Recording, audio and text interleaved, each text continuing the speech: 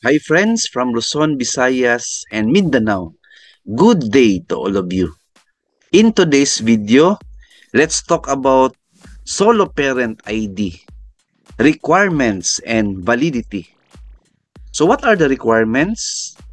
Answer: number 1, barangay certificate. Number 2, birth certificate of children. Number 3, death certificate of spouse, if applicable.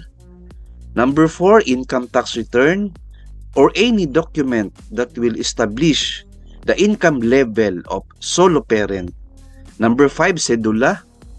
Number 6, 2 valid IDs. Number 7, 2 pieces of 1x1 picture.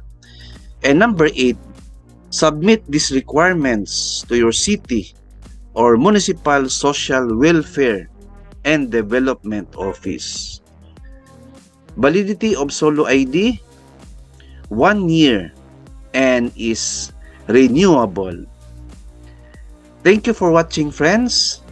Please like, share the video to your friends, and hit the subscribe button below. See you in my next video. God bless and 2 thumbs up.